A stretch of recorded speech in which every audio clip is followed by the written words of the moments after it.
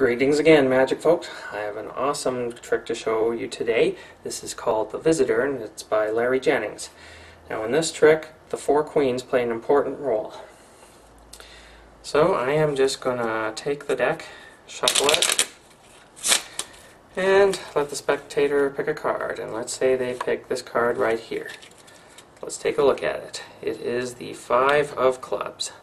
So this is where the red queens come into play. I actually want to take the chosen card and put it between the red queens like this, and then put all 3 cards to the side. Now I'll just make one pile of cards right here and stick the 3 cards on top of the other pile, after which I am just going to bury the cards, bury those 3 cards such that they're well hidden. Now this part here is where the black queens come into play. I will just flip them over like this, and with a snap, the chosen card appears, and what's even more significant is that it is now sandwiched between the black queens.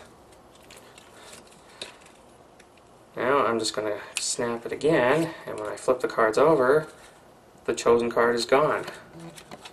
Where did it go?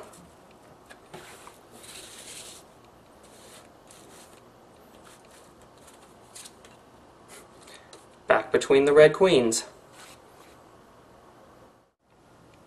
So for this trick, I begin it by merely putting the queens in place, or they can be already on the table in place, it doesn't matter which.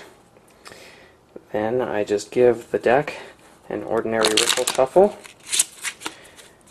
and ask the spectator to pick a card. Now let's say they pick this card right here.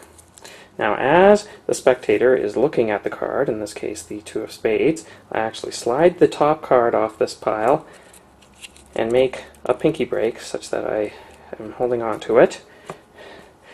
At this point I tell the spectator that this is where the red queens come into place, so I stick those 2 on top of that other card I'm holding. Now what I also do is I slide the bottom 2 cards off with my right hand such that we have the Queen of Diamonds and the other card that I was holding, which was a Joker.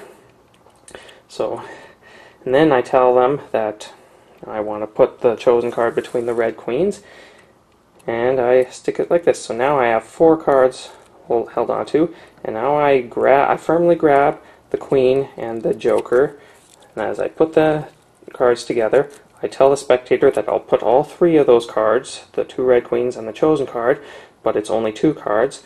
The chosen card and the other queen are still here.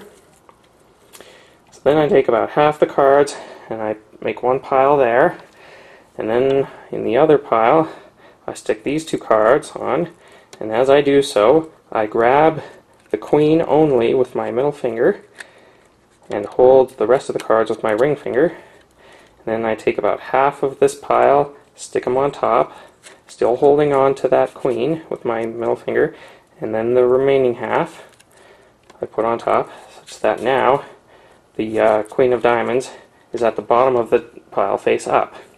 Now for this next part, as I'm explaining that this is when I need the black queens, I actually take 2 cards and make a pinky break, such that I'm holding 2 cards right here, and I stick the 2 black queens on.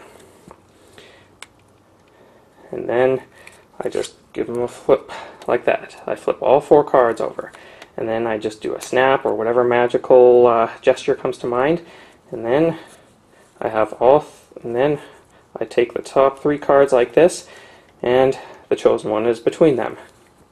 Now for this part, one thing you need to do is hold with these 2 fingers, cover the top right corner of the top card, and make sure the bottom left corner of that card is hidden, so that when you show the spectator that the chosen card is sandwiched between the black queens, they don't actually see that the bottom queen is actually a red one, not a black one. So I'm just hiding those 2 I'm hiding the 2 corners that show what the card really is.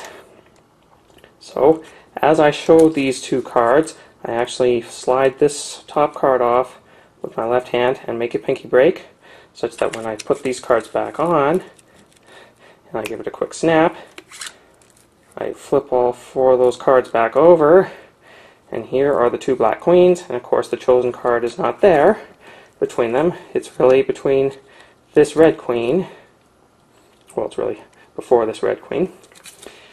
And now, if you remember this red queen that was face up on the bottom, you just put this card up on here, spread them out, and then you'll see the 2 face up red queens and the chosen card.